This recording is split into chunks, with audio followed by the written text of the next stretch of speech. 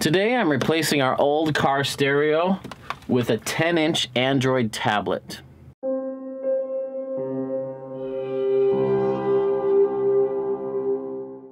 People have been installing iPads and Android tablets in their dash for a little while now, but it's kind of hokey. You got to run a whole bunch of adapters and the audio quality's not that great on them. This Joying 10-inch tablet is meant for car audio. This is half of it, and this is the other half. It's a regular head unit with normal outputs and volumes and stuff that your car is expecting to see. So while I'm not going to be like sitting in Starbucks, you know, reading my ebooks on this, it's really meant to stay in the car, and I don't think it'll work without that anyway. It's got all the functionality of a tablet, plus all the functionality of a really high-end car system. We're not affiliated with Joying. They're not a sponsor of ours. We paid for this full price, and we've never used this before, so this is kind of a gamble, kind of a test, hoping it works, because if it does what it's supposed to do, this will be amazing. Currently, we have a lot of electronics going on up here. We got the ham radio, we've got the TPMS sensor up there. I want to add a backup camera, and I want to add some sort of navigation so that I can see the roads we're going on. That's been a really tough point when you're towing. Just hearing Google over the Bluetooth on the old system was great, but not being able to see the maps has really been a problem when trying to navigate in cities that we don't know or are unfamiliar with, whether we're towing or not. So this kind of kills two birds with one stone.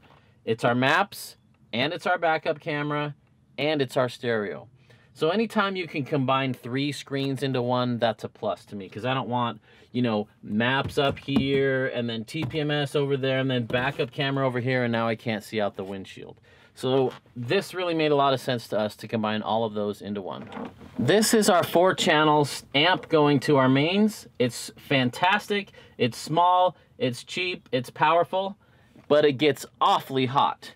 Before, I had it mounted right underneath my head unit, and all that heat would go up into here, and this would get really hot. In fact, it'd be too hot to touch sometimes. With the new head unit, you can see it's noticeably shorter because it's not meant to run CDs, because we don't listen to CDs anymore. So that gains me a good 2 inches back there where I can run this without the heat transfer to this. So that's really cool when these components get smaller and smaller. A lot of people have never heard of Joying before. They're not one of the big names in car audio like Pioneer, Kenwood, Alpine, Sony, those people. They're all made in China, and they focus more on the tablet-style Android systems for cars. Now, the big companies like Pioneer, Kenwood, Alpine, Sony, they don't have a full-on Android tablet that runs full Android.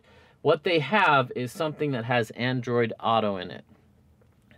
I don't want to go into too much detail about that, but Android Auto has limitations. You can't run it like your full phone. It locks certain things down. I didn't want that. I want the full unlocked experience. I want to be able to run any app I have on my phone on here. So that's why we went with the Joying. Here are the inputs and outputs. We've got a USB cable here, a USB cable here, a Wi-Fi antenna here. This thing runs off of Wi-Fi too, which is cool. A GPS antenna for our navigation. Audio antenna, car antenna, 2 video outs, 2 video ins, a subwoofer out. I wish that had 2 outs like the Alpine did, because that's what my amp's wanting, but I can fix that.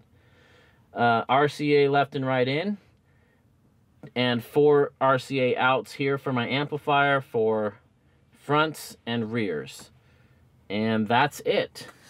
Last night I wired up the pigtail. Here's our GPS coming through.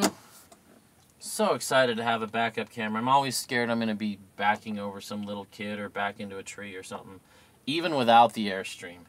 Now, a lot of people want a backup camera on their Airstream too. I don't feel like I need that. Time will tell.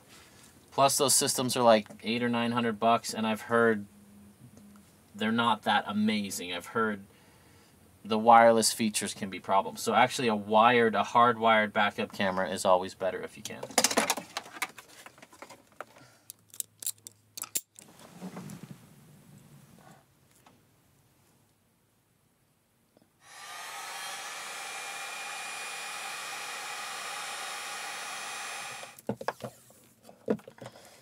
Here's what we got. GPS wire, antenna, the back of the head unit, subwoofer, amplifier inputs for the stereos, and I think we're good. There's room, but not much. Alright, everything's plugged in. I've got room for one more video in if I ever want to add a second backup camera. Lovely. Look at that. Alright, it's time to connect the tablet. We've got this ribbon here that clips on the back, and then we got these 4 clips that go in these squares. Now the cool thing is I can move these up or down about another 1.5 inches.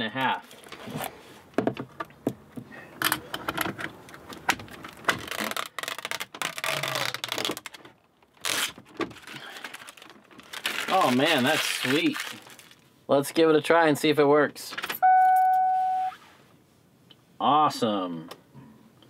Check this out. Hit the navigation button. Google Maps right there. I cannot wait. There's Picacho where we went hiking. Oh, that's huge. So helpful. This is the APRS map for ham users. It'll tell me where they are. Wow, look at all these people in Tucson. This is cool. So this is tracking all the different ham users, where they're going, when they've last pinged in. We can turn that on with this too as we want. So N0JXB-9 has been driving along there. This will be really fun when we have friends out there who have these in their cars and we want to see who's where when we're doing exploration out in the middle of nowhere and we want to get back together. We can call each other on the radio and see exactly where their position is. All right, let's see how the music sounds.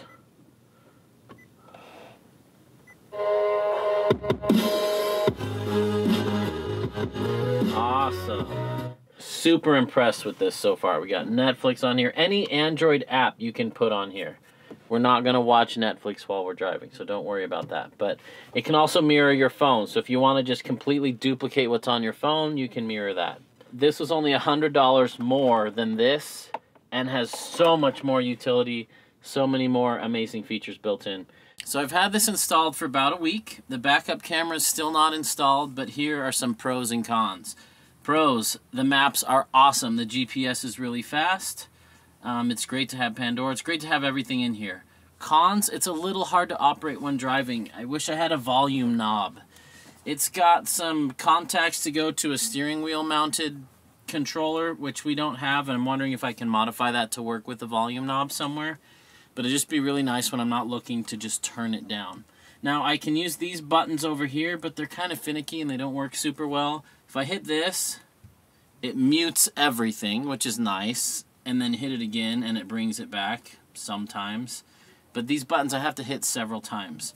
Another thing I don't love is the equalizer. Let's see if I can get to that to show you. The home button sometimes works. So if we go to the equalizer, all we have is low, medium, and high. I've turned them all the way down because like half volume on here is extremely loud. So it almost acts like it's not meant to be plugged into an amp. Also, I don't have a separate subwoofer control, so I can't change the level of my sub. It's all kind of mixed together. I may have to find an app that will do all that. I've got to do some more research there. I do love the Android interface. It's something I'm used to. But the worst is this volume control. So here we're in Pandora. I'm going to try and turn it up. So it's pretty quiet, which is fine. That works pretty well. But when I go to turn it down, which is what you usually want to do when you're driving, it's not doing anything. I have to go like this. Still not turning down. I can turn it up sometimes and then pull it down from there, but that's distracting when you're driving and I don't want to be doing that. So that's something I'm working on, but it's really nice. It fits really well. I wish I could find a way to turn it on without the key being on too. But overall, I like it, but there's a couple little glitchy things I'm not crazy about. I can't get the microphone to work or the voice activation. I got to work on that too. So, do I still love it? Yes. Was it worth $350? Absolutely. Is it the best car stereo? Absolutely not. So as far as the stereo goes, my old one sounded way better. I could do time differentials, so a speaker that was farther away would fire before another one, so the sound arrived at my ears from every speaker at the same time. I really miss that on this, but perhaps there's an app out there that'll let me do that. I just need to do a little bit more research. Today is the day that we are installing the backup camera. So I'm going to position it in a few different places to see where I want it best, whether it's on the top looking down so I can kind of see the edges of the trailer if I'm too jackknifed, or whether I want it at the license plate about midway up, or whether I want it on the bumper to really get a good view of the ball. The two main things I really want to see is the ball for hitching up, and for parking. I just want to see if I've got enough room to keep moving into a parking space or if I'm about to hit a tree or something. And it would be really nice if I could see how jackknifed I am, but that's more of a nice to have than a necessity. So Teresa's going to help me figure out 3 different positions, and we'll show you what they look like, and then we will decide which one to go with. Alright, let's test a couple different spots. Here's the first position, right on top of the bumper. That'll probably be the best for hitching up the ball. This is the middle position, and this will probably be the best for backing up. This is flat, and then angled down 45. Then our final experiment is up here, aiming down. I think the bumper makes the most sense. That was a fun little experiment.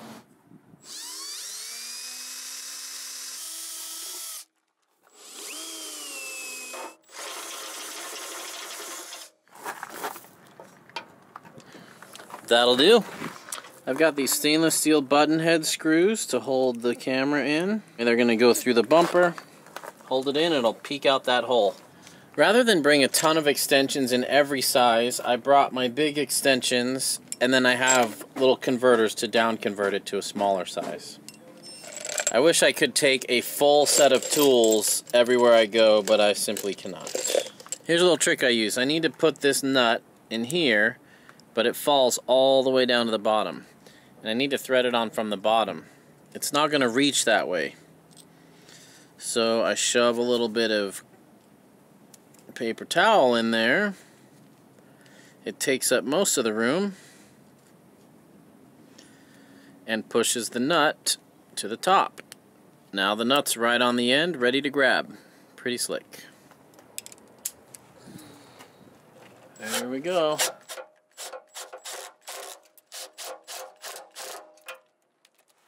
Perfect length. Take a look at that. Almost looks factory. That's a cheap little $10 camera from Amazon. I finally got everything installed and the backup camera is working. Check it out.